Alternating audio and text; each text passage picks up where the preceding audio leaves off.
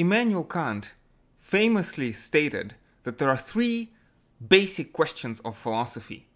What can I know? What should I do? What can I hope for? And that these three questions are actually aspects of a more fundamental, more basic question.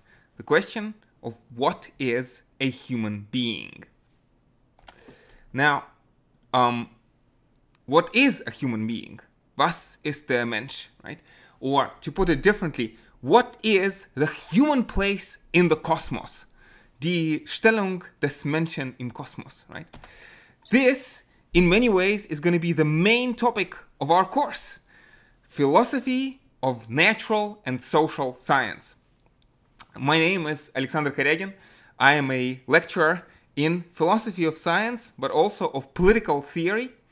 And I'm going to try to bring these two of my specialization to bear on each other, in the course of our time together.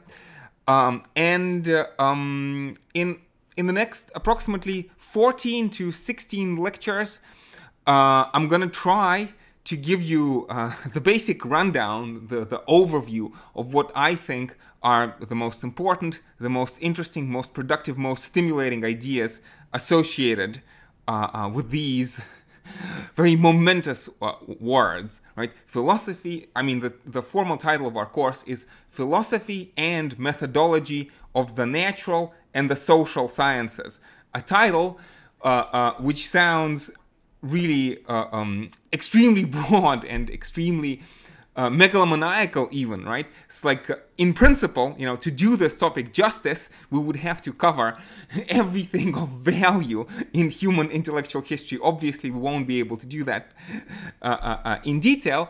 But at the same time, I do want, in the course of these 14 to 16 lectures, I do want to give us a chance to look at the most basic, most fundamental issues that humanity has been able to, to interrogate, the questions that humanity has been able to come up with, and at least on some methodological level, try to see what the answers are, or maybe, if not what the answers are, what is the methodology for answering these questions, or what it could look like, right? So how does our worldview hang together, so to speak, in the words of an American philosopher?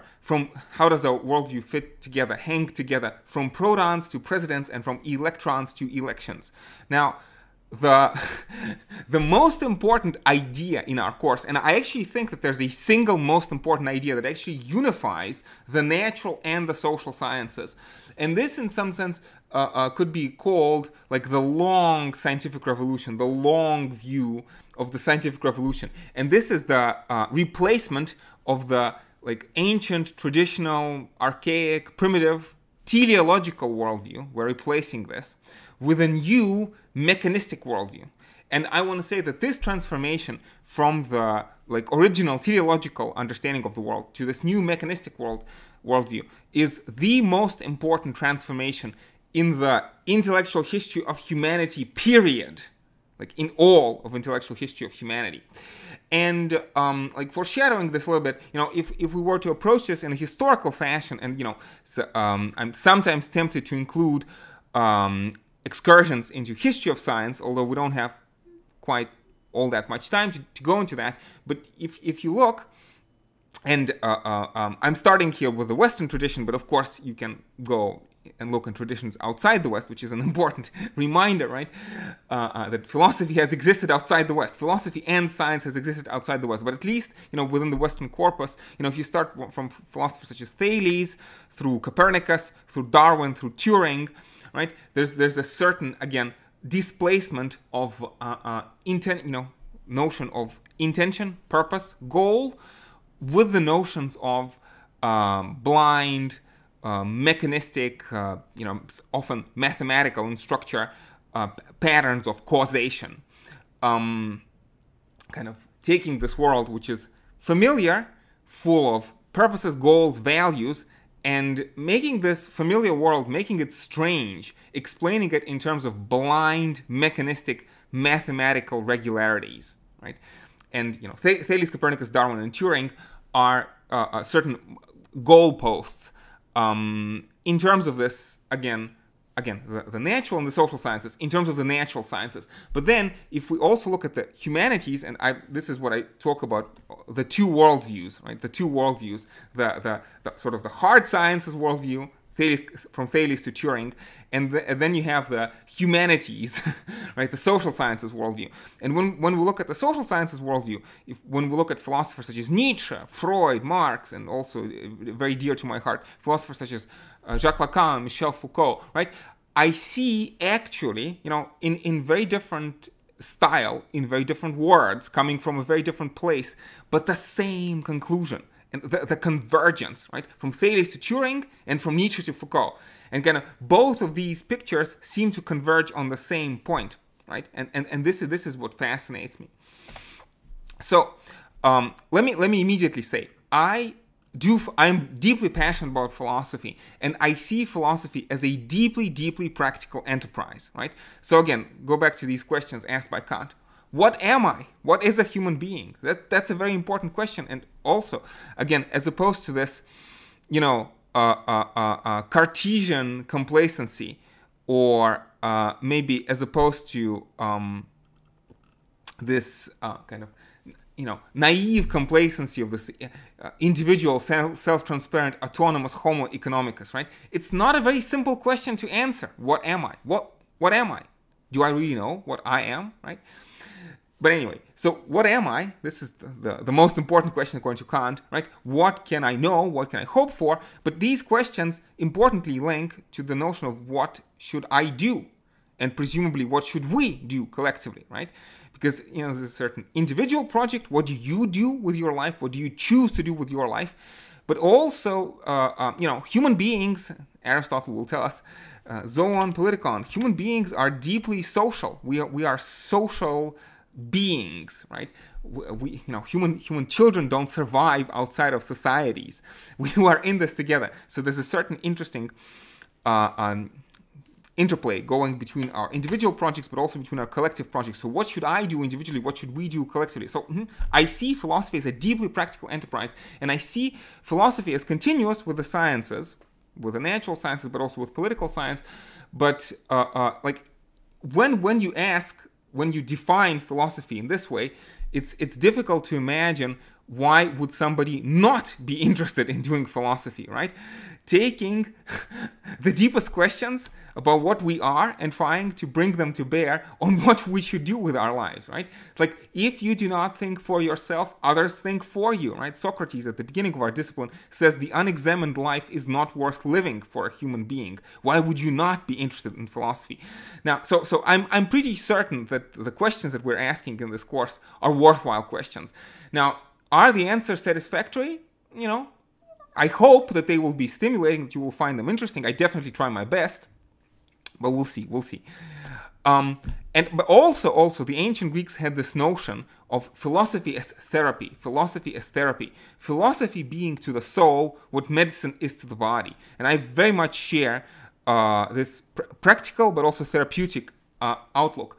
And I want to say that because of the nature of these large questions that we're asking in this course, necessarily this course is a bit of a work in progress, because I want to say that this transition from the teleological to the mechanistic worldview, this is a transition in progress, right? I want to say this is the most important transformation in the history of humanity. This is definitely the most important intellectual transformation that I had in my intellectual biography. But also, if you look outside the window, I would say that this is a transformation that is going on right now. It's an ongoing project. It's an unfinished project, right? And often I'm going to be talking about things which are at the edge of my own understanding, at the edge of humanity's self-understanding, the deepest problems of free will, or problems of consciousness, nature of consciousness, right? Problems of, complexity, emergence and reductionism, these kinds of ideas. These are at the edge of human understanding. So, and I definitely, I invite you into these wonderful issues. I invite you into the dialogue to think through these issues, to think these issues together with me. And I think that there's a deep value in me talking to students who are not professional philosophers, right? And I want to see my students as my colleagues in an important respect in this course. Hopefully by the end of these 14 lectures, you will have learned from me, but I also will have learned from you. So, obviously in my capacity as a professional philosopher, I talk to my colleagues, properly speaking, in the academia, and there's value in that. But I also feel that there's a very important element of reality check. Am I able to explain these highfalutin subjects in simple, straightforward terms? If I'm hoping for philosophy to be practical and therapeutic, if I'm hoping for philosophy to be public, to contribute to public debate in the sphere of civil society, Antonio Gramsci says hi, and he'll say hi from time to, he'll be saying hi from time to time. I should be able to explain these ideas. I should be able to talk about these ideas on some simple, straightforward level, right? This should not be an esoteric discipline, or at least not entirely an esoteric discipline. So I feel that there's a deep value in me talking, again, to first, second, and third year students, but also, I'm posting these lectures on my YouTube channel for the whole world to see, so we'll see. We'll see what comes out from that, right? And there's a deep element, right? How should I put this? Like this tradition of philosophers not being locked up in ivory towers and only talking to other philosophers, like the medieval scholastics, for example, used to do. But I'm trying to tap into this other tradition in the history of philosophy, tradition most readily associated with the name of Socrates, right, who went into the streets of Athens, into the agora, into the marketplace, presumably talking to anybody who would listen, right? So this is, I want to see myself in that capacity. Anyway, so I already mentioned, right? So I want to say that the most important question of the course is, what is a human being? And the most important answer of the course, right, this tentative, provisional, hypothetical answer of the course, because as we will learn, science doesn't really deal in truth, but science deals in levels of probability, if you want,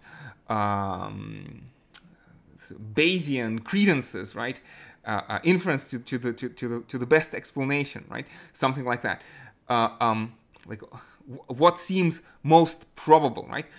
And so in this hypothetical reconstruction, when we try to answer what are human beings, right? So we get into this mechanistic attempt to explain away all purposes of teleology. So we take the world, which is familiar.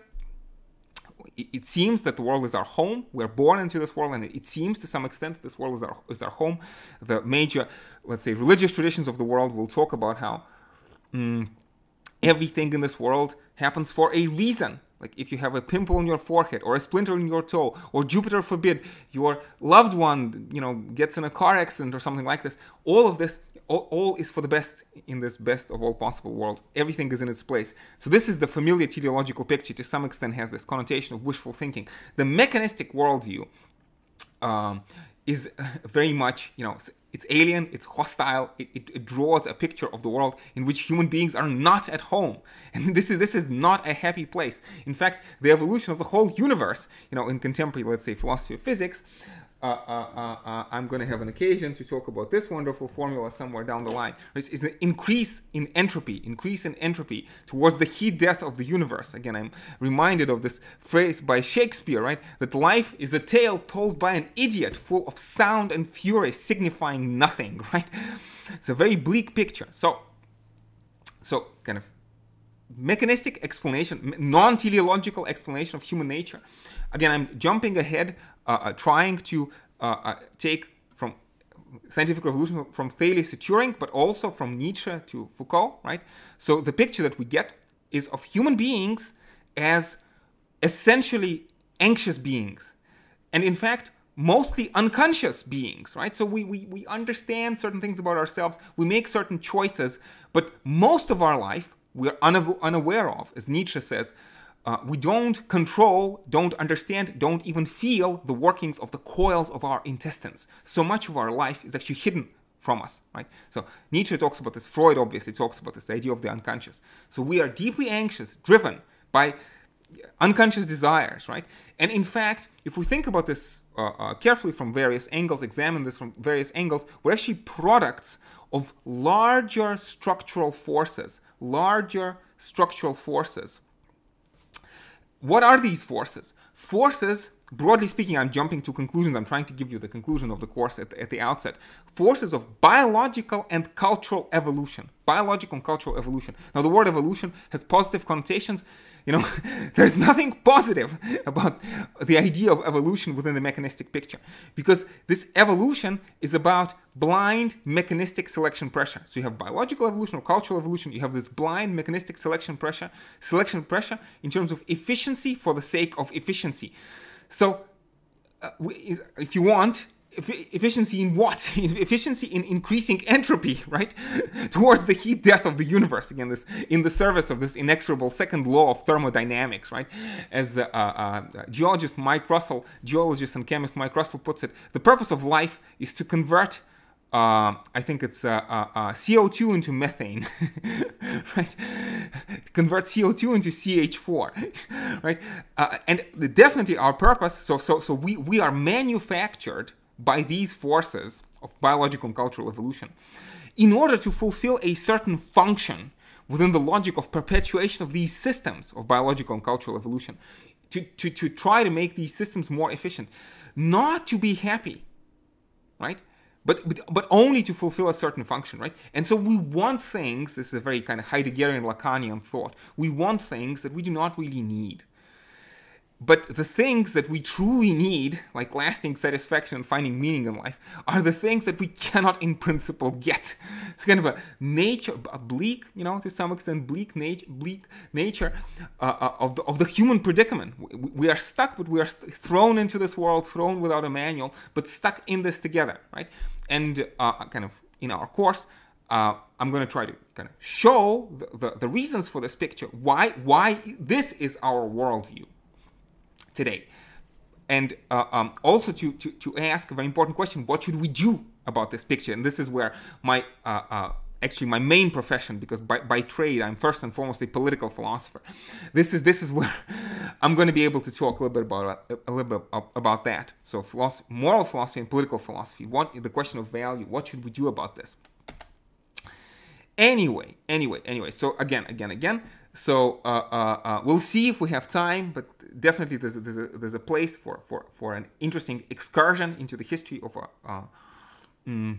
of science. Potentially could be a whole different course about how mechanistic worldview gradually, even today, not completely, but gradually replaces step by step the teleological worldview. And again, it's not like I have a knockdown argument in favor of this picture, but I want to say I feel. And again, the nature of scientific truth is something that we're going to have to talk about. But I feel that even though in principle it's possible, if you're very clever, if you work at it, to wiggle out, to weasel your way out of the mechanistic worldview, I think our time and effort is much better spent trying to understand the mechanistic worldview and trying to understand its implications, rather than trying to, appeal to arguments of, like God of the gaps, soul of the gaps, freedom of the gaps, meaning of the gaps, teleology of the gaps. If you didn't understand what I said right now, don't worry too much. We'll have an occasion to return back to this. Anyway, so one thing that we're going to have to do as we go along in the course is trying to build like a holistic, systematic picture of the universe, again, as it hangs together, so to speak, from protons to presidents and from electrons to elections. Again, it's a phrase due to a controversial American philosopher, John Searle. And as he says, kind of the task of philosophy is to understand how does our account of ourselves as mindful, meaningful, autonomous agents, how does it fit in with our understanding of basic reality as comprised of mindless, meaningless, deterministic energy fluctuations. Basically, again, like we have this notion of the quantum fields, and there's quantum fluctuations seeking lower or lowest energy states, like a ball rolling downhill. So some question of determinism here. I'm gonna insist on the deterministic understanding quantum mechanics, deterministic interpretations of quantum mechanics, but we'll have an occasion to talk about this down the line, right? And it's kind of very interesting because Immanuel Kant, again, whom I already had an occasion to mention, actually wrote in a famous letter to his friend that he thinks that this is the most important task of philosophy several hundred years ago, right? To understand how does an immortal soul fit into this mechanistic reality. But again, so the question is similar, but I think the answer that we're going to give is going to be very different from Kant's answer. So there's a very interesting picture, which is due to Sean Carroll, and again, it's a bit of a preview. I don't want to spend too much time on this right now. Again, like this is the history of the universe in one picture. So we go from the big, from our understanding of the Big Bang. We don't really understand. We don't really have a theory of the Big Bang. The Big Bang is is the limit. The moment of the Big Bang is, as we approach the moment of the Big Bang, our best theories actually break down. So you might have heard about quantum gravity, but still, we have this account of the evolution of the cosmos, right? And so you have increasing entropy, increasing disorderliness, but as the disorder is increasing, you have this emergent complexity, and somewhere close to the top. So like we find ourselves in this middle position. And I'm going to have an occasion to return back to this picture.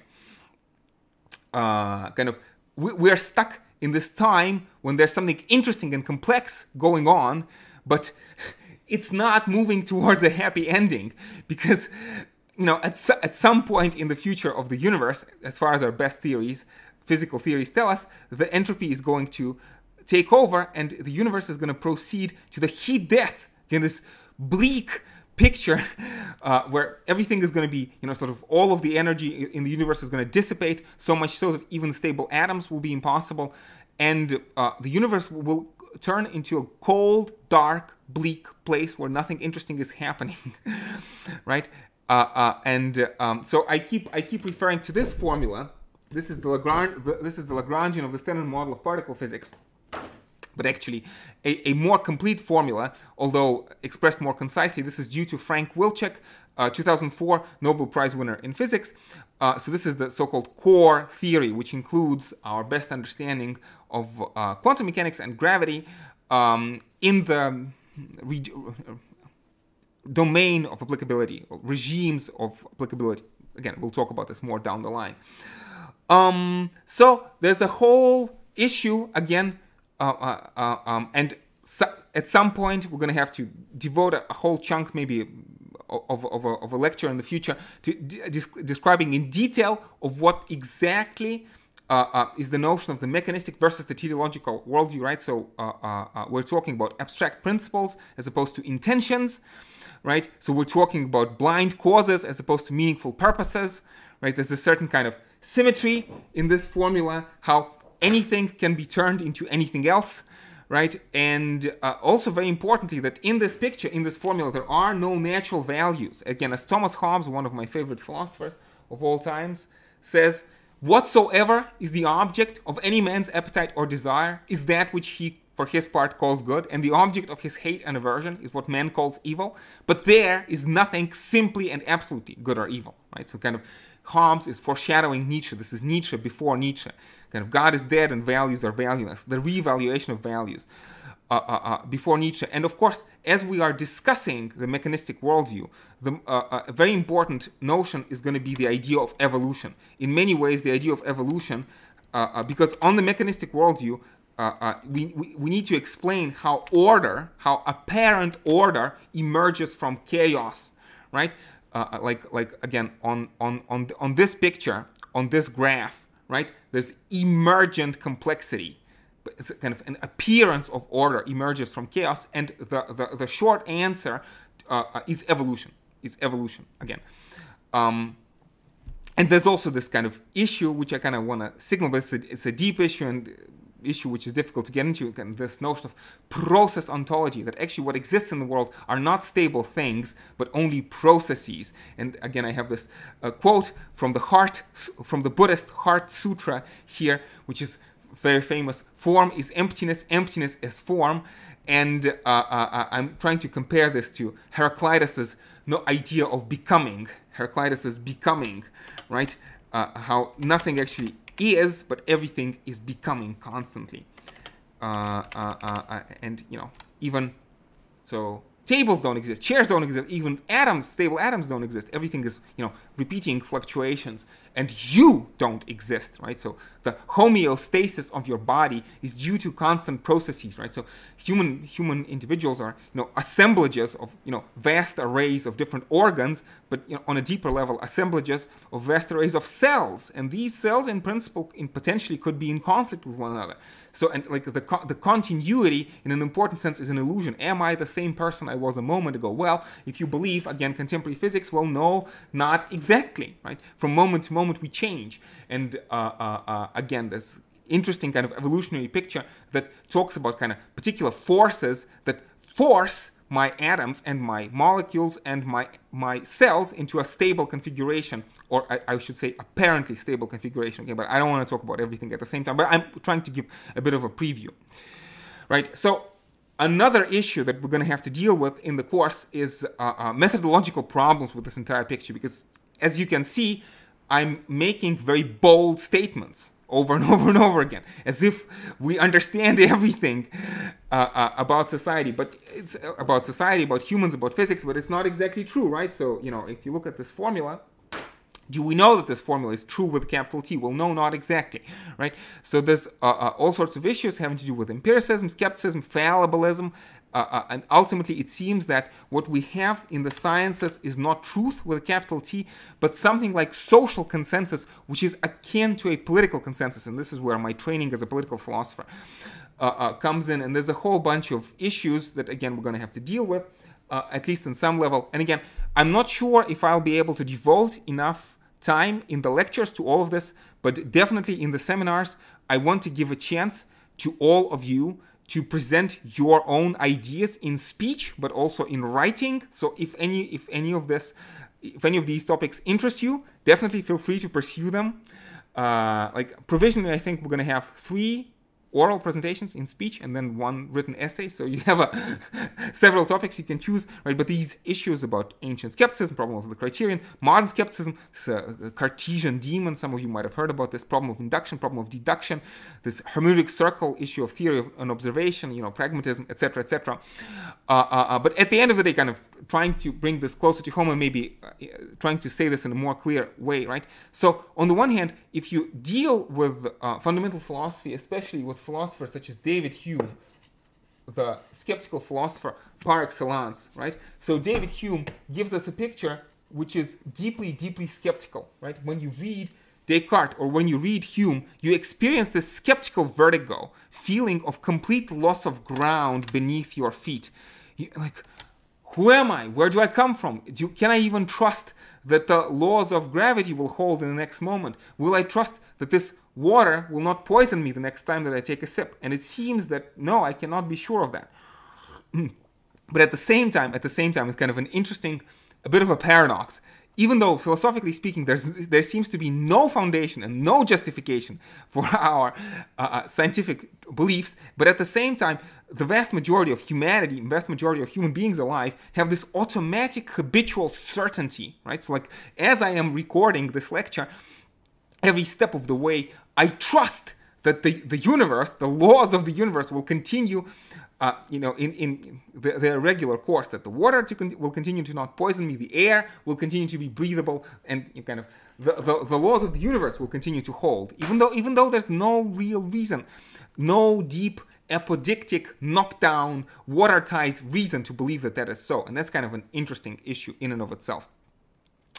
Now, another issue that I want to signal, although again it's not clear how much time we're going to have to devote to it, is again this issue of natural versus social sciences. So I'm gonna, broadly speaking, I'm teaching this course from a naturalist, materialist perspective. So I will want to say that at the end of the day, there is no unbridgeable gap between the natural and the social sciences, and especially again this mechanistic versus teleological worldview. You can see this in Freud, Lacan and Foucault, and you can also see this in Turing. So I don't think that there's a conflict, but at the same time, throughout the history of philosophy of science, if you read a classical book on philosophy of science like this one, wonderful book by Martin Hollis, right? He will talk extensively, and this is a part of the standard history of philosophy of science and history of science, right? Is it the case that natural and social sciences have the same methodology, right? The famous Methodenstreit, right, that took place in the German academia. And again, I will try to give you a picture from the standpoint of the unity of science. Again, these ideas of complexity, emergence, reductionism. If you want, like, emergence of complexity, and ultimately that the methodological assumption is that it is possible, at least in principle, to reduce the social sciences to the more basic natural sciences. In principle, but not necessarily in practice. Again, another issue.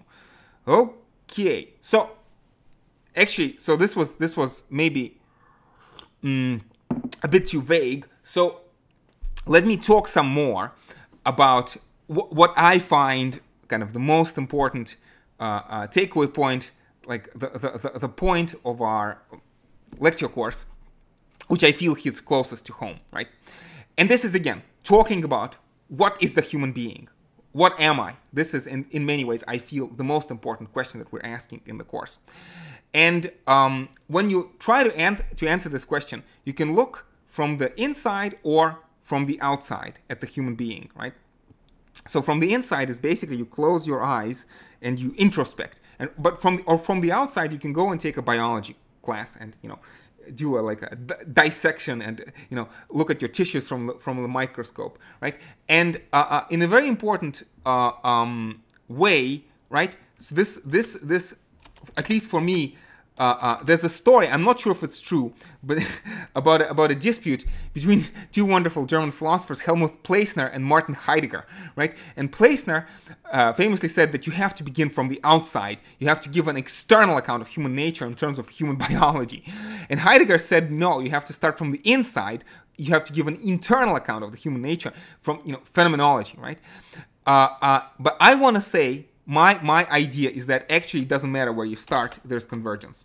So my own notion is that there's convergence between the two accounts, and this is in many ways, again, like the most important takeaway point from our course in general, but especially from this first lecture, right? And I have a few quotes which I love and I want to share with you. This is a quote that I always give as we begin talking about kind of approaching the human beings from the outside and from the inside. This is a quote from the inside. This is a brilliant quote from a Nobel Prize winning writer, William Golding, from a beautiful book, Darkness Visible. So, you know, let's take a moment. Let's take a bit of a step back. Let me indulge in this quote. It's a quote which has been haunting me ever since I read it for the first time, and is a bit of an epigraph to this course, I want to say, right? So he's talking about a young girl, approximately 15 years of age, and her grandmother just recently died, and this led to some interesting thoughts in her head, right? So let me read you the quote. So it was at that very point that Sophie, the girl, made her discovery. The mystery of things and her grandmother dying drove Sophie in on every side into herself. So we're starting from the inside, introspection. Sophie understood something about the world. The world extended out of her head in every direction but one. And that one was secure because it was her own. It was the direction through the back of her head, there, which was dark like the night, but her own dark. She knew that she stood or lay at the extreme end of this dark direction, as if she was sitting at the mouth of a tunnel. The dark tunnel at the back of the head, right? And looking out into the world, whether it was dusk or dark or daylight. When she understood that the tunnel was there at the back of her head, she felt a strange kind of shiver that shot through her body and made her want to escape from it into the daylight and be like everybody else. But there was no daylight. She imagined the daylight, then and there, and filled it with people who had no tunnel at the back of their heads, gay, cheerful, ignorant people. And then she fell asleep. Again, I feel it's a beautiful, beautiful quote, right? So, and again, this image of the dark tunnel at the back of the head. And in an important sense, I have this picture of René Descartes, right? So this idea, what is inside the black box? what is inside the dark tunnel, right? At the back of the head. Right? And I want to oppose this picture that we get from Golding, but we also get from Heidegger, we also get from Freud and from Nietzsche, so, this unconscious motivation. I want to oppose this picture to a kind of naive Cartesian complacency, or this kind of naive complacency of the rational, autonomous Homo economicus, right? So these are going to be two of the targets in my course, but especially, again, I have this picture of Descartes, which I sometimes hang behind me every lecture to remember that this is our target, right? And so, okay, so this is a bit of a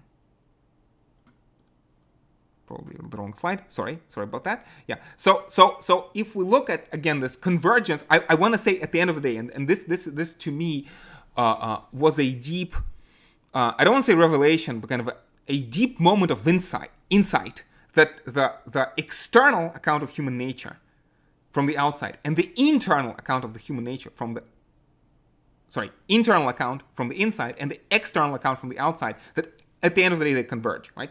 So if you start, let's say, from the outside, right? So in terms of the hard sciences, again, this picture from protons to presidents or from electrons to elections, there's a certain vision of the unity of science, right? If you want, from physics to geopolitics. So international relations, by this standard, is the most complex phenomena that exists in the universe, or that we can discover in the universe. So it's somewhere close to the peak of complexity. So if you had a galactic federation, right, it would be even more complex. But of the things that we can observe now, it's not the black holes, it's not the neutron stars, but it is the human brain, it is the system of human brains, society, and it is the system of society, the international geopolitical system, which is at the pillar of complexity. When I talk about this to international relations students, they're always delighted, right? The most complex subject in existence is international relations, right?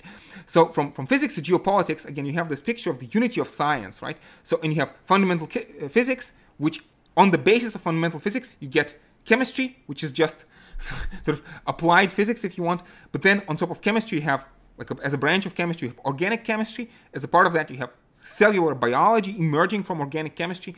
And, for many people, it's hard to imagine, but we have this pinned down to a very high degree of accuracy. I mean, taking various pharmaceuticals, reading food labels, or taking vaccines relies on our understanding that cellular biology is completely reducible to organic chemistry. Cellular biology is completely reducible to organic chemistry. Every experiment we have been able to do, every observation we have been able to do reliably and robustly shows that there is nothing as opposed to these ideas of, vitalism, about élan vital. No, there's nothing interesting or magical about life. Life is just a certain kind of organic chemical process, right?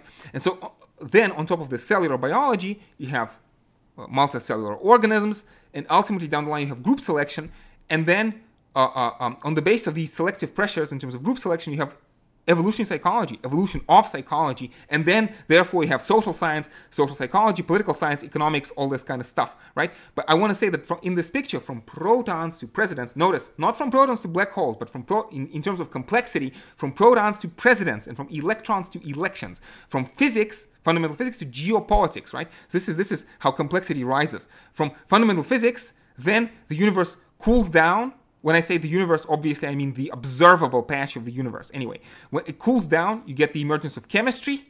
Then, when it cools down a bit more, you have these explosions of the supernova, etc., etc. Gas clouds collapse. You have emergence of planets with in the Goldilocks zone where liquid water is possible. It's a hypothetical story, you understand. Then emergence of biology. So it's like you understand on this picture. First, you get physics. In terms of time, history of the universe, right? There was, at some point, it was too hot for chemistry as we know it. At some point, it was too hot for biology as we know it, right? So first there's physics, then there's chemistry, then there's biology, and then kind of biology evolves organisms. So kind of, you understand, right? Psychology and social science emerges in time, later in time. It's kind of there's temporal but also ontological precedence. So physics emerges before, but it is also more fundamental ontologically, in the sense that it is more real, in the sense that presidents behave the way they do because protons behave the way they do. Elections operate the way they do because electrons operate the way they do, right? So this is kind of, you understand, right? In terms of basic reality, electrons rely on electrons, not the other way around, right? So this is the picture from the outside, right? And it points later down the line. So you have, sort of in terms of the hard sciences of the human beings, sort of, I don't know, neuroscience, cognitive science, behavioral economics. You have, for example, Daniel Kahneman is somewhere over here, right? Daniel Kahneman's idea of, maybe I should point this a bit more, right? Of bounded rationality, right? The two-track model, the dual systems theory, right? Slow thinking and fast thinking, and this modular theory of the mind. Again, remember, human beings are anxious, mostly unconscious products of larger force of biological and cultural evolution. Kahneman seems to agree with that. Modular theory of the mind seems to agree with that. This is the account from the outside. But then, if we look at the account from the inside, and I haven't been able to come up with equally elegant formulation as protons, presidents, electrons, selections, but I want to say how you get from hunger to history, from your immediate introspective experience of hunger to the understanding that you are part of human history, or how you get from an automatic urge to say good morning to the genealogy in a Nietzschean or Foucauldian way of understanding, again, that you are a part of something larger. You are a product of larger forces, right? So from hunger to history, from good morning to genealogy, we'll see, right? So immediately when we do when we introspect, humans have been doing this for thousands of years, obviously, and Plato has done this, right? And Buddha, the Buddhist tradition is also a very important interlocutor for me in this course, right? But most immediately, I want to associate introspection with phenomenology and psychoanalysis, Heidegger's phenomenology, and psychoanalysis of Freud and Lacan, right? And again, this notion that you find yourself, if you close your eyes and try to understand, you find yourself emerging from the unconsciousness of the deep sleep in the early morning, or you find yourself emerging from the unconsciousness of early babyhood somewhere in your biographical history, right? But you find yourself thrown into this world without a manual, but also you find yourself with certain beliefs, values, and desires which are given to you. So we make choices, but we make choices on the basis of things that we don't choose. Again, beliefs, values, and desires are things that we find ourselves with. We don't choose them. And what I'm driving at is that if you look very carefully on the inside points outside. When we close our eyes and introspect, we see this dark tunnel, and we are tempted to ask this question: what is on the other side of this dark tunnel? So inside points outside, if you want, right? So inside, this left side of the board points outside to the right side of the board, right? Basically, to things, phenomena, structures which pre-exist my birth, right? So I have been born, but I have been born into a culture. I have been born into which I haven't made, which I haven't chosen. I have been born into a certain language which I haven't made, I haven't chosen, which are all results of history. Again, this idea that individuality, human individuality, what am I? Again, remember Immanuel Kant, what is a human being? Was ist der Mensch, right? Individuality is linguistically constituted. We are, to the extent that we are rational, we rely on language. But language is constituted by culture. Language, rationality is linguistic and therefore historical. It points to something greater than ourselves. I'm thinking of Hegel, of course. I'm thinking of Nietzsche. I'm thinking of Marx, right? Very important. Again, Nietzsche talks about this ideas of genealogy. Genealogy, understanding where do we come from, right? And so, again, in terms of, just to wrap this up a bit, right? So in terms of, again, thinking from the inside, we find, in terms of introspection, the biological drives, Freud and Lacan. I want to point to these two characters. Also, Maurice Merleau-Ponty, but I'm not really an expert on Merleau-Ponty, but I just want to mention his name here, right? But also in terms of, again, of culture, right? So this, for me, the three names that I would single out would be Nietzsche, Marx, and Foucault. And for me, the idea is that the inside and the outside both converge in the same direction. So what I'm driving at is that what Kahneman says is basically compatible with what Freud and Lacan say. What the modular theory of the mind says is basically compatible with what Heidegger and Foucault says. You see what and what are they saying? That human beings are anxious, mostly unconscious products of larger forces of biological and cultural evolution, that we are manufactured by these forces, not to be happy, but only to fulfill a certain function in the perpetuation of the logic of these systems, blind, deterministic, mechanistic systems of these biological and cultural evolution, right?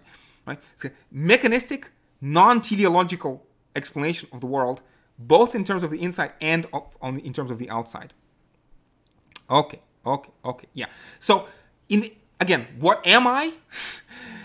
I find that I am not really substantial. I am not an immortal, self-transparent, self-controlling immortal soul. But in fact, again, this notion associated with the French post-structuralists, the death of the subjects, the death of the subject, there is no self. I don't exist in an important level. Say hi to Buddha. I don't exist in a very important sense. I am just a conglomerate. It's kind of this flow of appearances and impressions. Just a meditative pause. So, so Buddha, Marx, and Foucault. So Buddhism, Marxism, and post-structuralism, to me, are kind of the three constellations of ideas which are super important, in terms of organizing my understanding of this subject that I'm teaching, right? And so I'm talking about the convergence of the two worldviews on this notion of the death of the subject, that actually by the end of this course, I hope to be able to convince you that you don't exist. At least you don't exist in the way that most people automatically think that we exist. That in an important sense, our Cartesian self-understanding is mostly an illusion. And of course, there is an evolutionary psychological account of why do we have this illusion, right? So it's an illusion, but there's also an explanation for why this illusion exists. And when I talk about the convergence of the two worldviews, Buddha, Marx, and Foucault talk about how you don't exist, but also physics and biology talks about how you don't exist. And also neuroscience and cognitive science talks about how you don't exist, right? So this is convergence. Okay, so I have been going for quite some time. So this is a provisional lecture plan.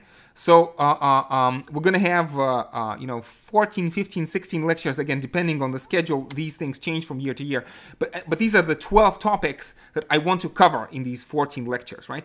So definitely beginning with the ideas of naturalism, materialism, physicalism. I'm using these terms, broadly speaking, synonymously, from Thales to Darwin, right?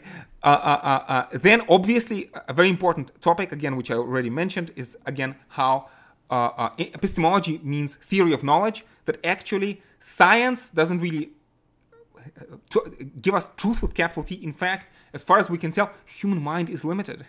We don't have access to apodictic truths with capital T, right? So, this is in principle unavailable. Science appears to be our best method of arriving closer to the truth, but there's nothing bulletproof about science. So I'm telling you a very ambitious picture, but at the same time, this ambitious picture is not bulletproof by any standard, by any stretch of imagination. And you could talk about epistemology, theory of knowledge. You could talk about ancient epistemology, people like Sextus Empiricus. Say hi to Sextus Empiricus.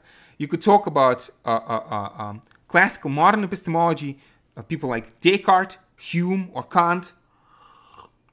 Or you could talk about contemporary epistemology from the logical positivists, people like Moritz Schlick, falsificationism of Karl Popper, and also the sociological approaches of philosophers such as Thomas Kuhn and Paul Feyerabend. Right? So definitely we're going to devote some time to that in the lectures, and definitely feel free to choose this as your presentation topics. Then, again, trying to go from protons to presidents, at some point we need to talk about phenomenology and psychoanalysis. So Heidegger and Freud, or maybe Heidegger and Lacan, let's put it that way. Then I'd love to devote some time to these ideas of evolution of culture and rationality. There's a whole bunch of people who have been a whole bunch of names who have become recently very popular. People like Robert Sapolsky, for example, or there's a brilliant course, wonderful course, available from the Yale University by Stephen Stern's course on evolution, right? So ideas of evolutionary theory, evolution psychology, by Paul Bloom, for example, right? Evolution of culture and rationality, Daniel Kahneman, I already mentioned, right? This is kind of the hard sciences outside approach to the evolution of culture and rationality.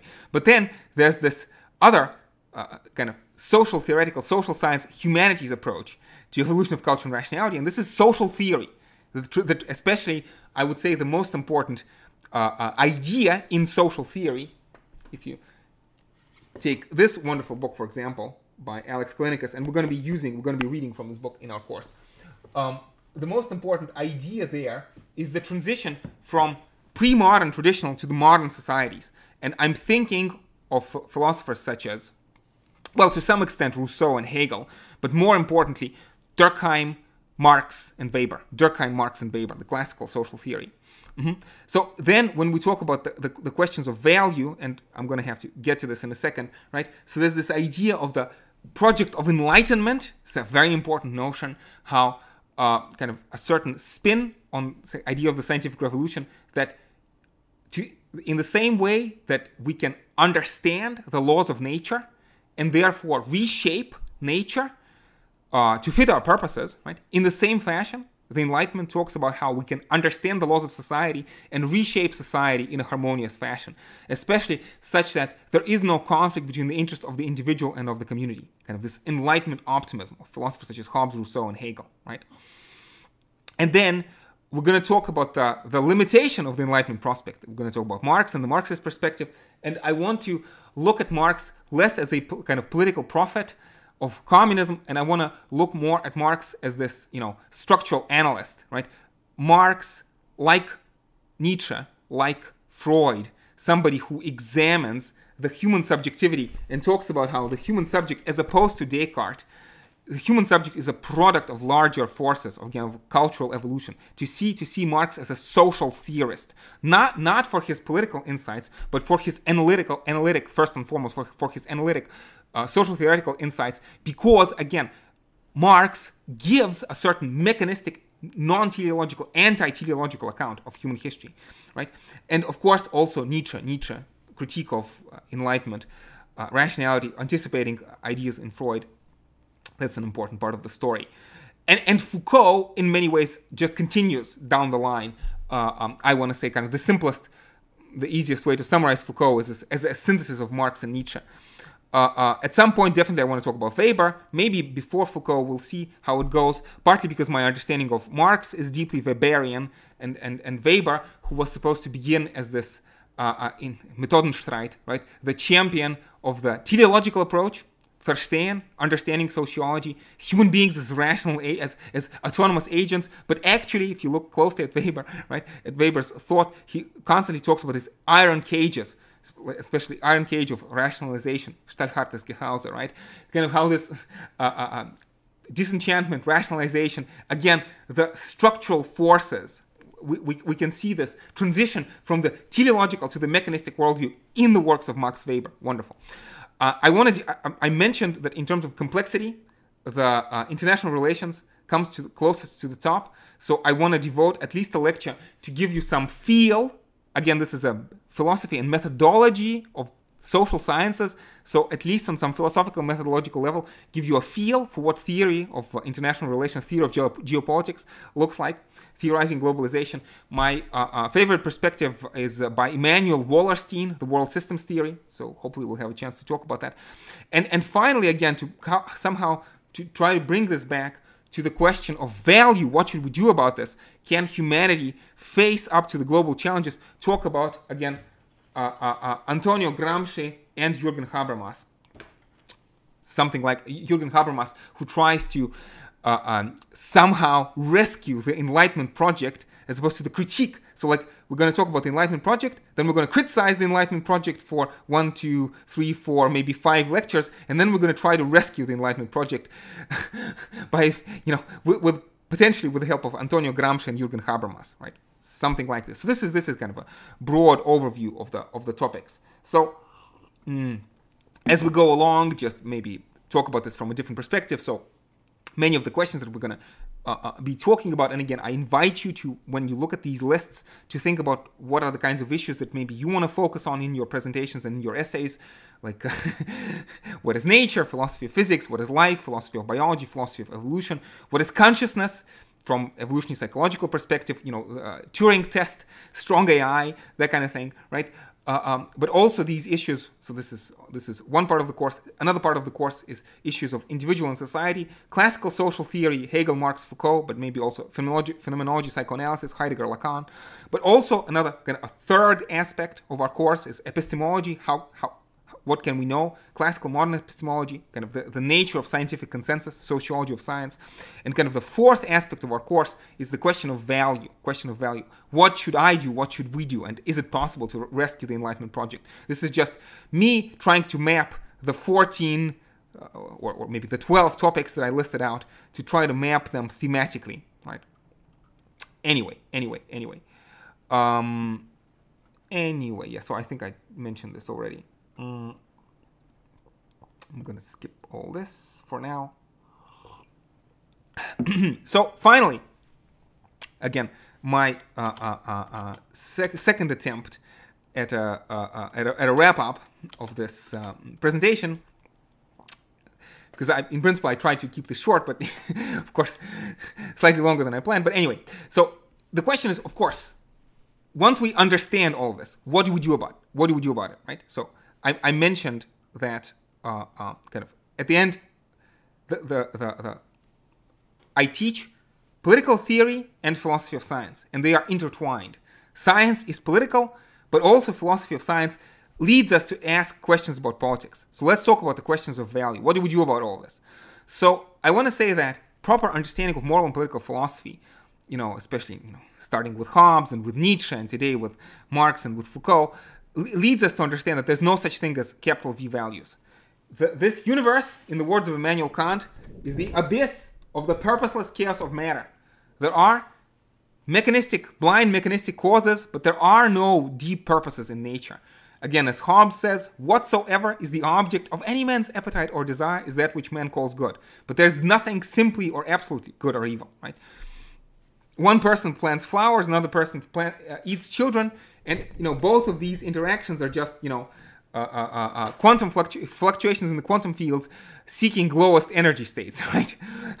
in the inexorable evolution of the cosmos towards greater entropy, right? So, but what should we do about this? So there's no such thing as this picture leads us to see that there's no such thing as capital V values, but there are only small v values which are rooted in individual desires and collective common interest. But there's nothing over and above individual desire and common interest. So, I mean, obviously, it's a more complicated story than just that. And how do you know what your desires are? Can you do something to reshape your desires? How do you exactly arrive at the common interest? How do you implement it? How do you find it out? These are complicated, technical questions, but, that's the provisional conclusion, right? So the nature of human predicament, and I'm going to, again, mostly loosely quoting Heidegger, is that we find ourselves thrown into this world. We find ourselves thrown into this world without a manual and in expectation of death, which is going to destroy, cross out all of the projects that we had in our lives, right? So we find ourselves strung between the groundlessness in the past and anxiety of the future, before the future, right? So why am I here? Why am I giving this lecture? Heidegger and Freud and Nietzsche seems to suggest, I don't know. I find myself with certain beliefs, values, and desires, but I haven't chosen them. I'm thrown into this condition. And again, in some sense, I say certain words, but is it me speaking a language, or is it language speaking through me? These words that I say, do I even understand the meaning of these words? I am a product of larger force of biological and cultural evolution. It's not me speaking a language, it's language speaking through me. But at the same time, this anxious being that I am, my existence is always an issue for me. Again, reminiscence of Schopenhauer, right? That we are driven beings. We are driven by desires. Life can never be without desire, says Hobbes, right? And also this, talking about Schopenhauer, there's a certain kind of Buddhist overtone to this in my own head, right? So our existence is always an issue for us. We cannot choose, it seems, not to care about our existence. Yet, we find ourselves in this predicament, but we find ourselves together. We are in this together. And so the provisional, tentative, precarious, tentative conclusion is that we can have a free and equal discussion in the space of civil society. And kind of this commitment to dialogical common project centered around common interest, dialogue about common interest, right? So there's an element of this in Buddhism, in Marxism, in psychoanalysis, in post-structuralism as well.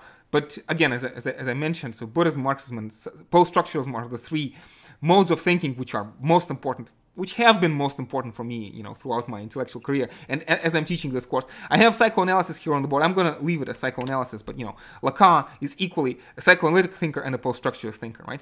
And so, but we have to understand that kind of in this universe, which is moving towards this state of maximum entropy. Again, this is a picture due to Sean Carroll, a wonderful physicist from Caltech, right? The idea is that, it's a strange kind of positive project because there is no paradise, there is no utopia, there is no happy ending to our picture. The universe ends, in this bleak state of heat death. So the only thing that we can do is, for a time, to secure a measure of comfort in this chaotic world. As Freud says, the goal of psychoanalysis is to substitute neurotic misery for ordinary human unhappiness.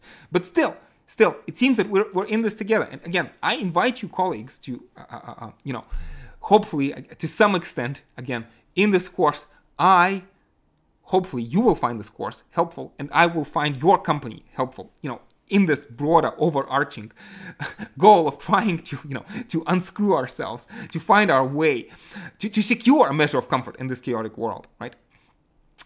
This ideal of philosophy in Epicurus, in Socrates maybe, in Epicurus, but also in David Hume. Philosophy is a dialogue between friends that we engage in for the purpose of enjoyment. And I do hope, I have found this dialogue to be enjoyable in the past, which is why I continue to do this, and I do hope that you will find this enjoyable, right?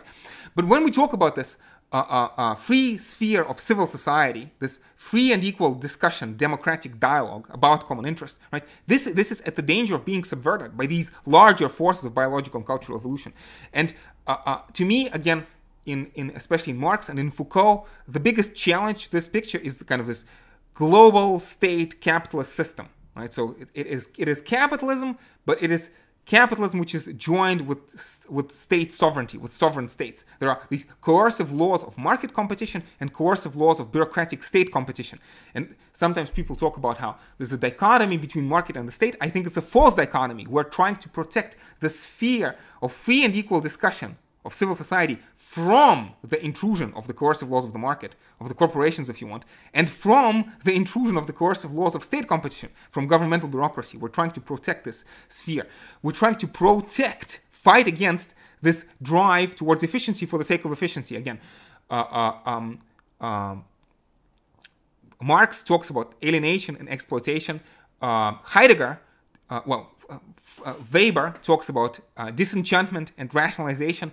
Heidegger talks about the technological understanding of being. So let me write these three names: Marx, Weber, and Heidegger. Right? Technological understanding of being. How this drive of efficiency for efficiency's sake, and how the social system dominates individuals, and we dominate each other, and we dominate ourselves and become unhappy through that. Oh yeah, I have these words here: alienation, rationalization, exploitation. And again, in many ways, it's like Bourdieu talks about sociology as a martial art. Or Socrates in the dialogue Alcibiades talks about how the task of philosophy is to unlearn all of the unhelpful things that society has implanted into our head. Right? I see the task of philosophy, again, this practical, therapeutical task of philosophy as self-defense against these forces of alienation, rationalization, and exploitation. And again, hopefully we are in this together. We're trying to defend ourselves individually and collectively. Right? And so, right, so a different way of putting it, a wonderful phrase from, again, a beautiful Italian intellectual whose name was Antonio Gramsci, who talks about this pessimismo dell'intelligenza, ottimismo della volontà. So pessimism of the intellect, but optimism, and yet optimism of the will. So we go from this Enlightenment optimism of philosophers such as Hobbes, Rousseau, and Hegel, this idea of the strength of the nation derived only from the free and eager consent of the citizens, right? The free consent to the rational laws, kind of free obedience. You obey, and yet you obey only freely because you choose to obey. You are rational, and the laws of your society are rational, and therefore you freely choose to obey the rational laws. This is kind of the Enlightenment optimism, right? This is the optimism of the will. But we go from this to the anxiety and the suspicion of this mechanistic picture of Marx, Nietzsche, and Foucault, right? Who are unmasking the ideological indoctrination, the progressive exploitation, alienation, and ultimate potential self-destruction of humanity, right? So it's very easy now in the 21st century to imagine humanity destroying itself, right?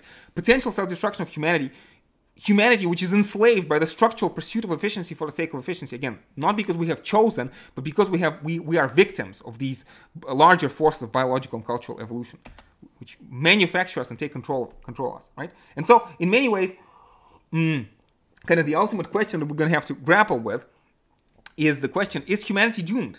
Is the project of enlightenment, this rationalist project, is it doomed, right?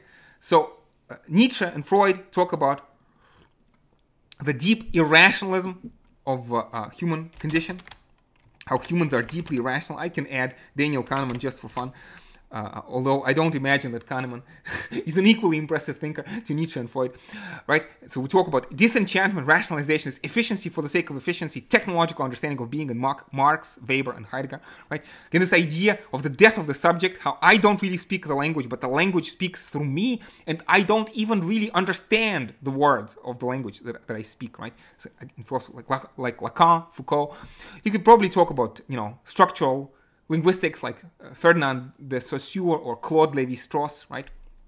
It's kind of this global state capitalist system, imperialist system. We'll have an occasion maybe to mention at least a little bit people like John Hobbes and Vladimir Lenin, right, who talks about imperialism as a stage of capitalism, and Emanuel Wallerstein has to do with, again, geopolitics, right? And so all of this is the pessimism, right? So enlightenment is doomed, says Nietzsche, Freud, and Kahneman, because we are irrational. Enlightenment is doomed, say Marx, Weber, and Heidegger, because we have this drive for efficiency's sake. Enlightenment is doomed, says Lacan and Foucault, because I don't even speak the language speaks through me. Enlightenment is doomed, say Hobbes and Lenin and Wallerstein, because we are enslaved by this global system of state capitalism, right? But Habermas and Gramsci and Pierre Bourdieu and Michael Bourdieu dare to hope.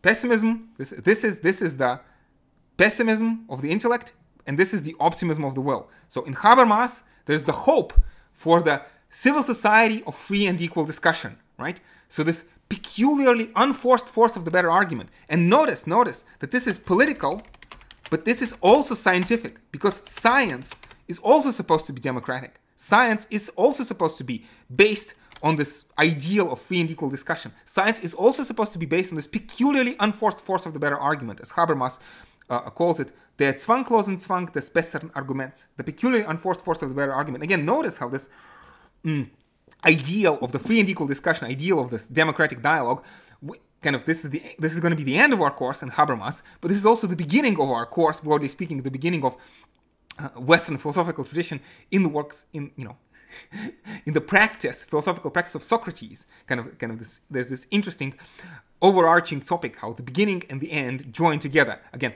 the free and equal dialogue in Habermas, which points back to Socrates. Again, the peculiarly unforced force of the better argument, right? So, maybe to just wrap this up, sometimes this is a discussion I'm kind of tempted to not really have anymore, but let me verbalize it, right? Sometimes people ask me, why study philosophy? I want to say, in many ways, it's a very strange question. I feel that these issues that I have raised, these are the most important, the most interesting questions that anybody in the 21st century can think about. Philosophy is luxury. It's kind of liberal arts education, the education of a free person, of a free citizen. If you can afford the free time to engage in these discussions, to engage in these thoughts, of course you would. In many ways, a strange question. But if you have the capacity, of course you would think about these issues. But of course, if you do not think about these topics, others think for you. Kind of the ideological indoctrination, right? Aspect. Socrates says, is the unexamined life worthy of a human being, right? So again, these great questions. What are we? Where do we come from? What does the future hold? What can we do about it, individually and collectively? Aren't these the biggest questions? And if we do not think about these questions for ourselves, isn't it the case that others think for us? Is the unexamined life worthy of a human being?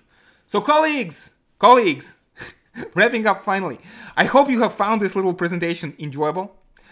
And let me invite you into the dialogue to examine these fundamental questions in the company of the greatest minds of the Western philosophical tradition, but also, we're going to try to bring in maybe some insights from other philosophical traditions, especially the ancient Chinese philosophical tradition and Buddhist philosophical tradition, which is something I know about a little bit.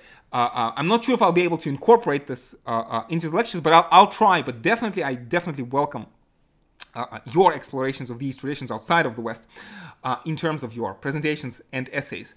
So anyway, colleagues, I hope this was fun. I hope this was stimulating. I hope this makes you enthusiastic to jump right into the course. So until next time, stay safe, take care, and I will see you around.